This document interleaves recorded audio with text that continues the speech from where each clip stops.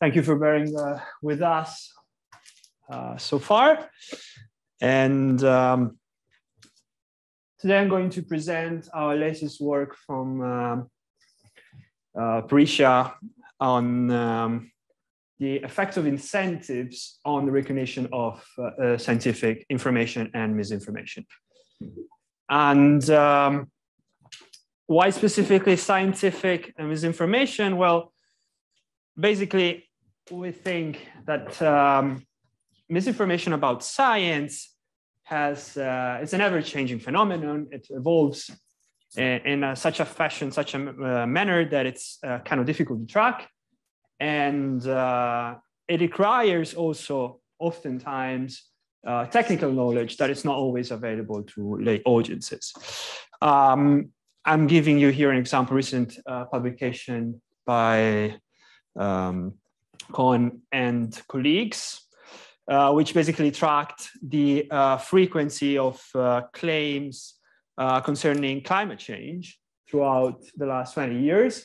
And basically this nicely displays how the kind of counter arguments towards the existence or the harm of climate change kind of shift through time, depending on the kind of the narrative that various agents or parties involved into this discourse change.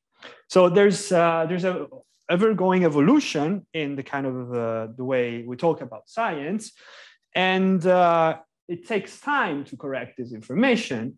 Not only that, we also know that social media is pretty bad at dealing with this information. Here's just one example. We see that in 2020, the height of the COVID pandemic craze, we basically had only 16% of COVID disinformation that was actually fact-checked to be removed or labeled by Facebook. So this is a really cogent topic, and there's a big problem into how can we actually act effectively and swiftly in order to counteract it. So we know that we can somehow rely on experts, and there's like networks, websites that actually deal with misinformation about health-related issues, about climate. But is there any way we can actually give tools to empower users themselves? So that's what we kind of set out to test. And we originally focused on two types of interventions. One, which was more related as an informational intervention, which we try to provide users with skills, with tools to look out for information related to content. And we specifically focused on the work by research team in Stanford. We'll see a presentation later on by Joel, which basically tracked fact checkers and kind of summarized a series of strategies on how to actually spot false information. And two of these strategies that we actually provided to participants were lateral reading, which is basically the idea of browsing through different windows, so opening new tabs on your search your browser, and to look for information that is not contained on the source that you're actually evaluating. And click restraint, which is basically the idea that when you're looking for results on a search engine, you shouldn't stop at the first results, but rather kind of get a hold on the information neighborhood. So how are actually different websites talking about the topic? And the second approach instead that we tried to use was to incentivize participants to actually pay attention and increase motivation into the actual evaluation of the content they were engaging with. And following this reasoning, we tried to use the stronger incentives we could think of, also something that made economists happy, which is money. And so we kind of used this very strong benchmark to test whether actual incentives were able to somehow increase the evaluation, the accuracy of evaluation of users. And we did so by offering to double their payments of participants in their experiment if their evaluation turned out to be correct. So we tried to test this in an environment which we kind of control. We kind of replicated a series of Facebook posts from original content, like not original content, sorry, that actual true content taken from browsing the internet, and which we systematically varied in terms of, so we first, of all like participants could browse the post, could actually explore the links, they could actually interact with it, open the links to the article, open the link to the web page containing the article, the Facebook page, so on and so forth.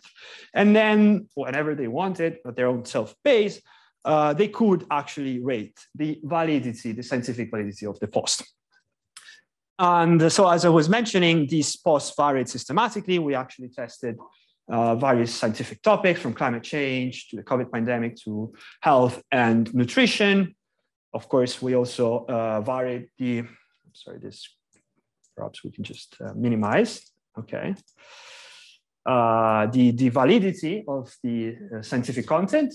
And we specifically focused, for this experiment, we specifically focused on content from sources that participants weren't familiar with.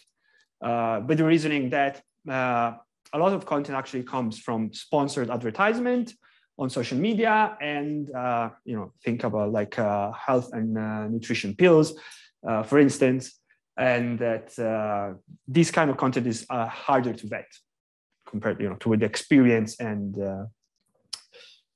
previous knowledge. So this is kind of these findings were condensed in this paper, which was published earlier on this month. And basically what we found was that providing this kind of information was turned out to be successful in the sense that users actually increase the use of search engines and the proper use of search engines, even though we couldn't convince everyone, which is kind of the main limitation of like displaying interventions in a matter of few seconds. But still, what we also observed was that use of these techniques actually strongly correlated with performance, with the evaluation. And on a scale from 1 to 6, as I showed you in the previous slide, we had an increase of almost half a point. And similarly, we actually found that also offering incentives, monetary incentives, also had a boost in performance by 1/3 of a point. So we kind of also observed that these two approaches were kind of cumulative in a sense that if information interventions actually increase the use of techniques, incentives on their own also actually had something else to add to the search of users, of participants. So we did find positive effects of both of these interventions, but we also realized that monetary incentives are not an easily scalable intervention. You're not going to pay users on social media, right? I mean, as David Rand presented earlier, we could think of selections of users for crowdsourcing. And in that case, probably monetary incentives would be a good way to increase the accuracy of evaluation. But in general, we thought, is there any other way we can use incentives that still are effective in increasing evaluation of scientific or false scientific content that is more scalable than money? So that's what we set out to do. And we basically tried two types of incentives.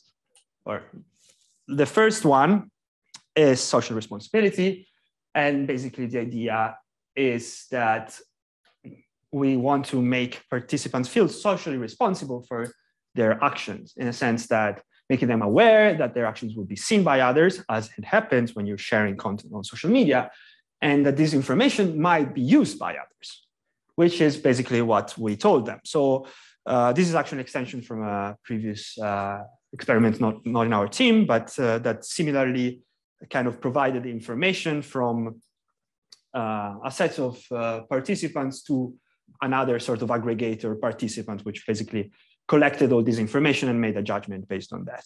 So we basically explicitly told participants the following. So your response will help other participants recognize whether the post is scientifically valid or not.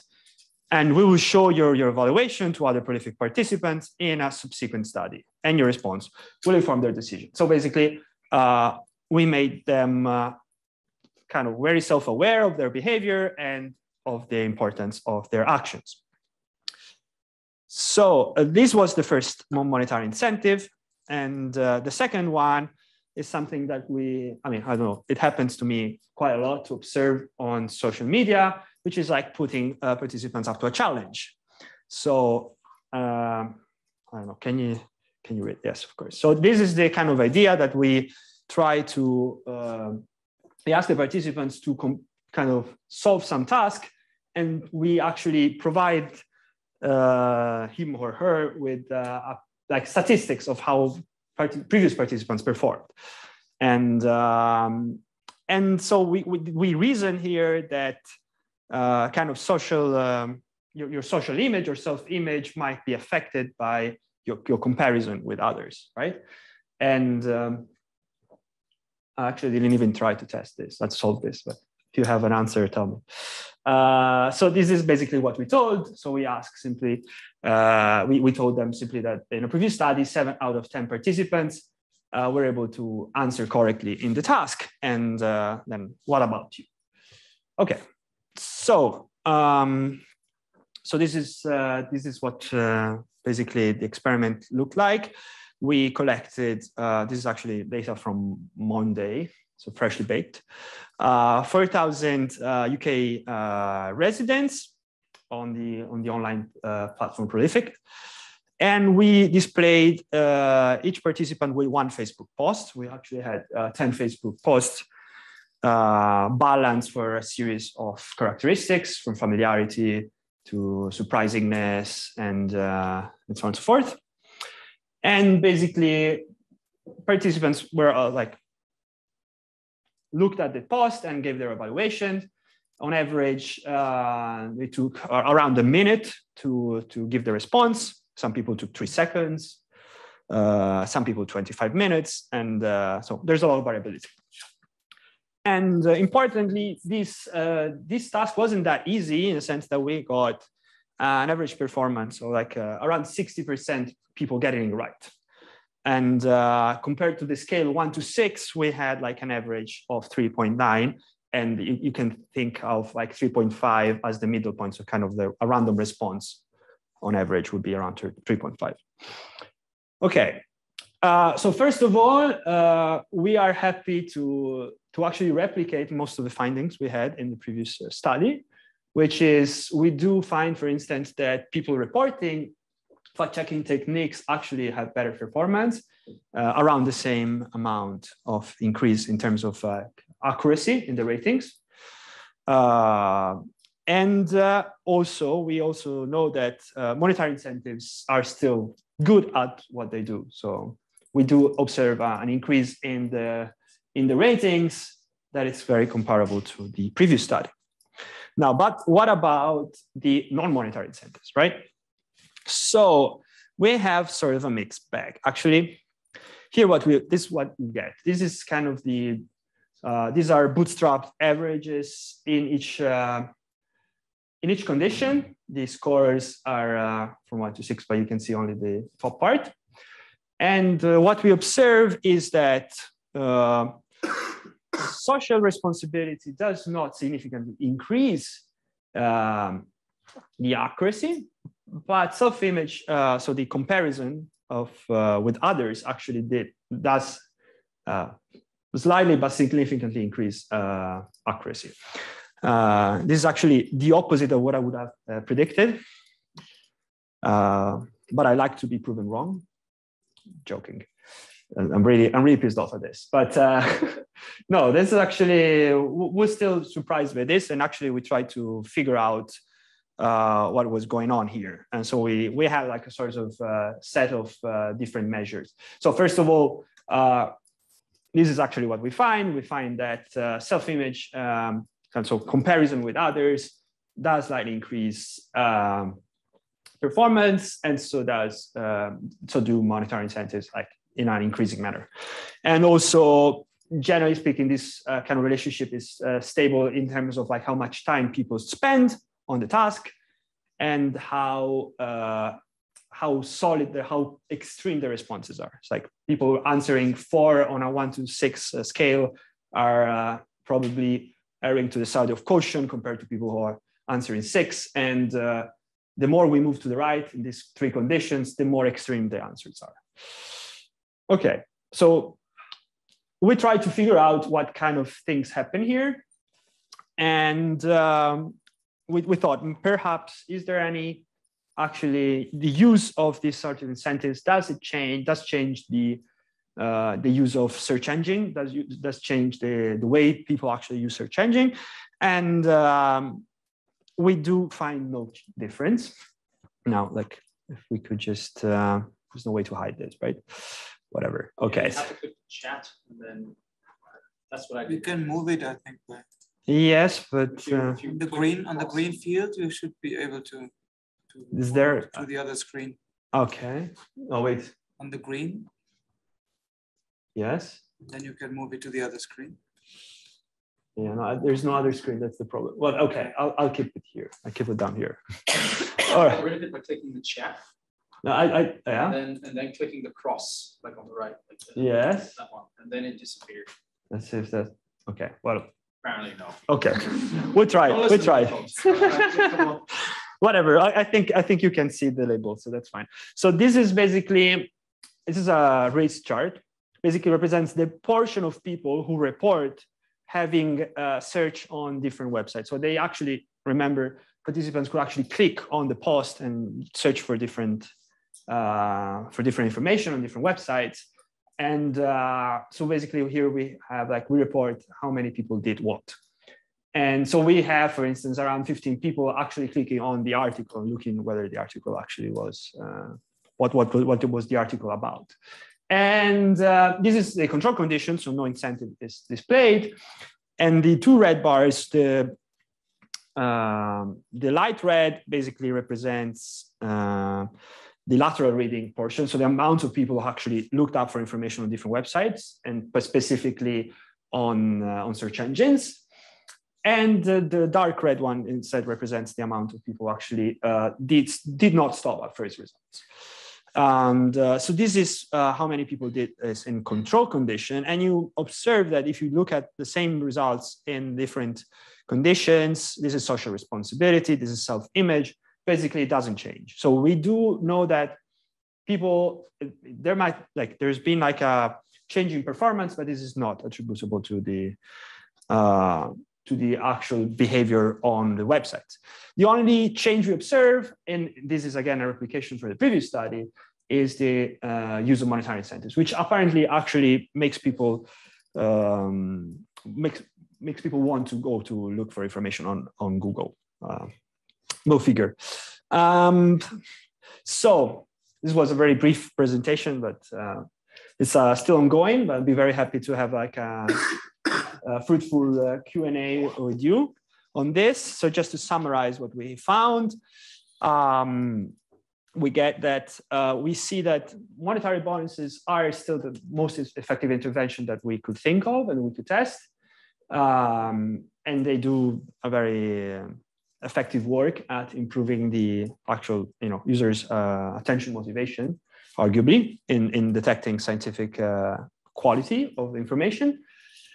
But also asking participants if they're up to a challenge seems to also have a positive effect. And although to a lesser extent than monetary incentives. We, again, we could not find explicitly, and I actually forgot to say this is kind of an important point. We also had like a sort of psychological questionnaires trying to back up and try to figure out what kind of effect was kind of explaining, but the correlation were nil. So like we had like social comparison scale and did not correlate with the actual accuracy in the task. So we're on a blank point here and be curious to hear some inputs. And finally, we also find that, now let me just move this on top, that's better. We also find that basically social responsibility intervention did not significantly increase the accuracy of evaluations of users. So now this might be to a variety of reasons. As for any node result, I'd like to think that perhaps we weren't as convincing enough into eliciting responsibility, but this is what we find. So this is basically our findings for today. And with that, I would like to thank the whole meeting, the whole team who basically worked on this project, Piero Ronzani, and Tiffany Morisot, Simone, and Carlo here, and Matteo Monterlini. Yeah, that's it.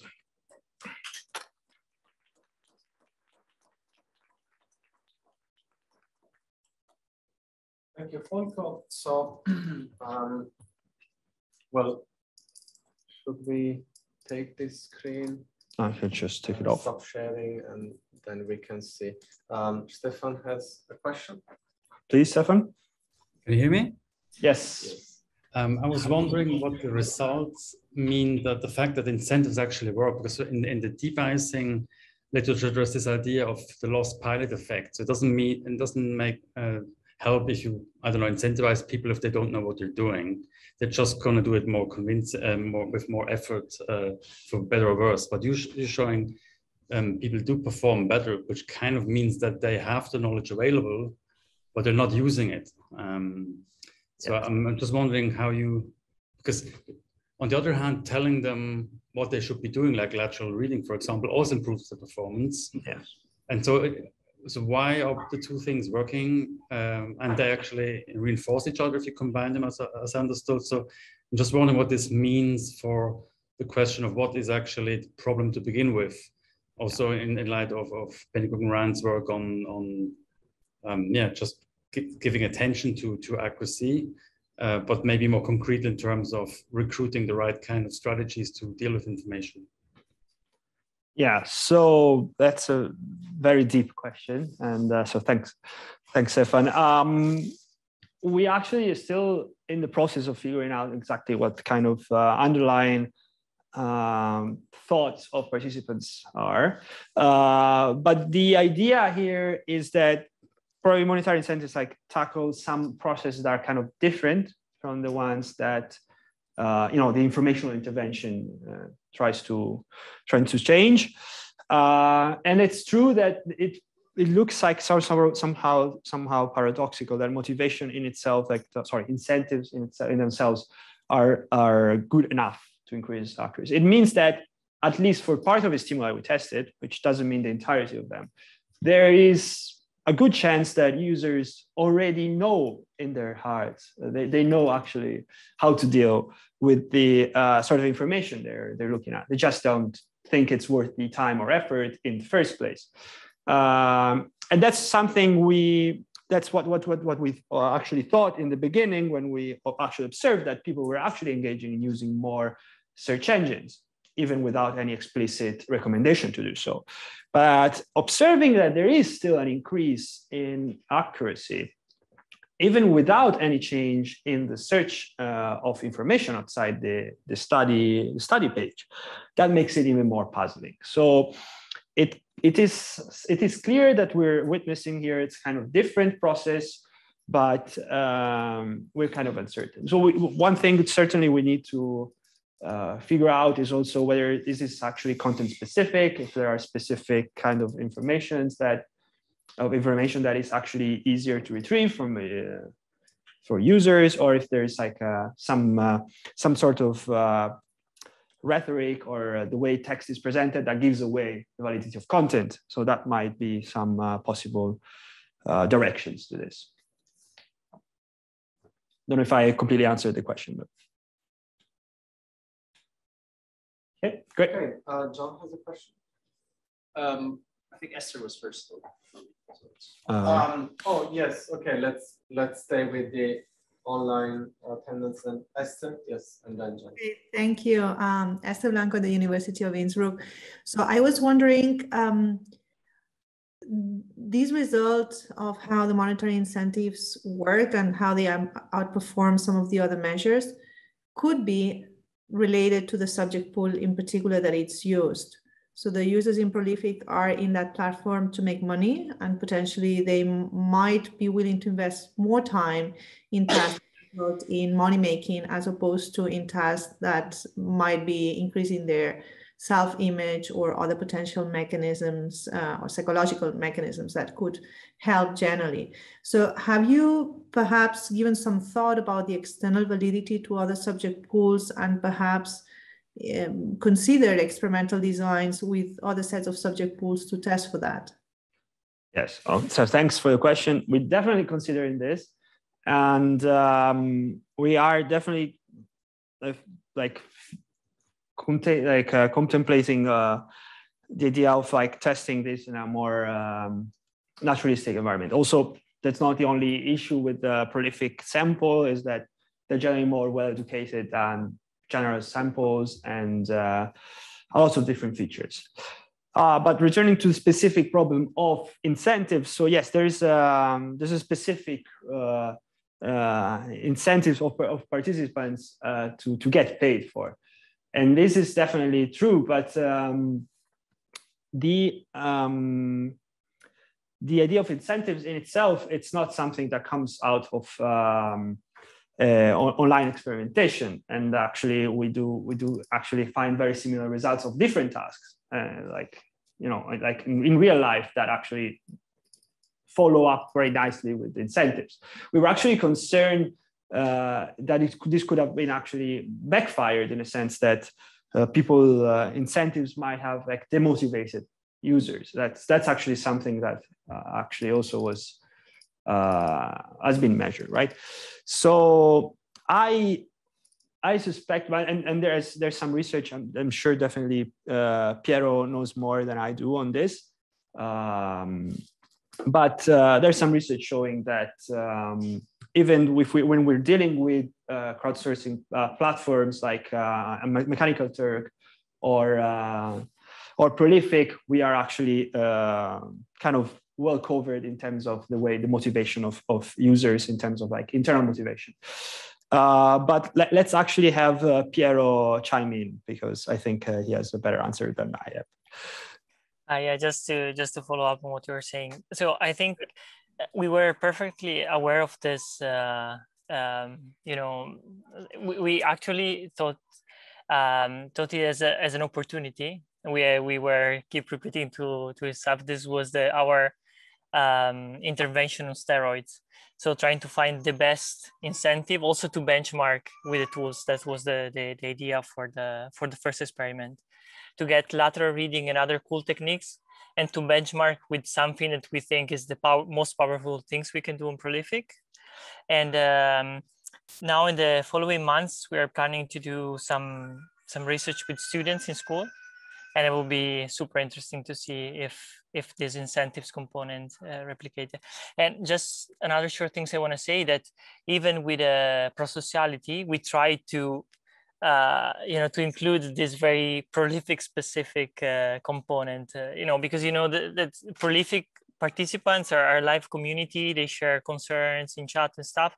So we thought, if we ask them, what if you help another person? And that's why Folco is so disappointed why we haven't found an effect for that type of manipulation. Thank you. It's a very relevant question. Yeah, I look forward to seeing that other study with the kids. That sounds like a great end of the totally opposite end type of approach. Great work. Thank you. Thanks, Esther. I just want to mention one thing, and then I'll leave whoever raised their hands.